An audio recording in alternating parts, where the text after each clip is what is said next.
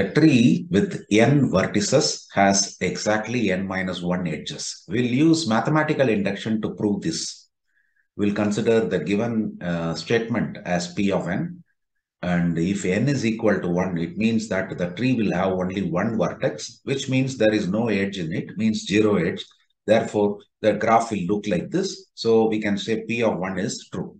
Suppose if n equal to 2, then the tree will have two vertices, and those two vertices will be connected with one edge because it is a tree. There will be a connection between vertices, and it will not have any cycle also, which means we can say two vertices and one edge. So P of 2 is also true.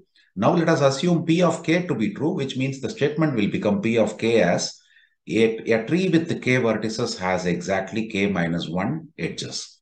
Now what we need to prove, P of k plus 1 is true. Let us consider the vertices to be v1, v2 and so on up to vk, vk plus 1.